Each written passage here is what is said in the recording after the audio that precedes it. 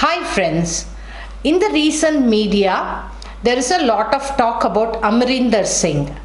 Amarinder Singh has started a new party, but now people are going to ask, like, is he going to be very successful in the Punjab election?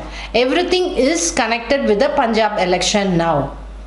Now if you take Amarinder Singh has lived most of his lifetime as a congressman. He has worked and breathed for Congress and he has won the elections for Congress.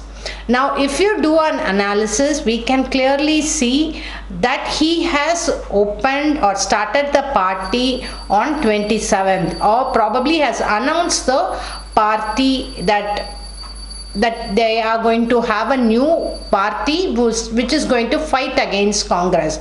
He has announced that on October 27th.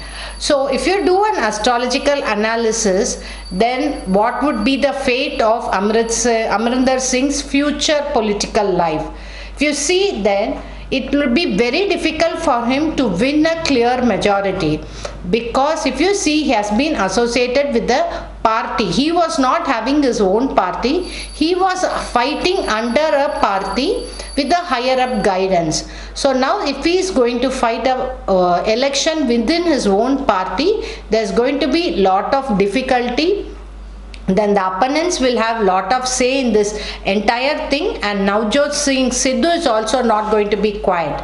It's going to be a stiff resistance for him. So him getting the absolute majority or winning the Punjab election is going to be challenging. Might be he will have few votes or few winning of seats because of his so much years of experience as a political leader. But will Punjab have Amarinder Singh as an CM again? No. That's going to be a real challenge and a real question. Astrologically, it is a big no. And how will be the Punjab election? It's also going to be a very big hung parliament. It's not going to be a single winner. There's a breaking of the electoral votes. So little bit will go to Congress, little bit will go to Amarinder Singh. Few independents will flare up, and BJP also will like to take up the hold of the break, whatever it has happened between the Congress and Sidhu and Amarinder Singh. So always BJP gets inside when there's a break in the Congress.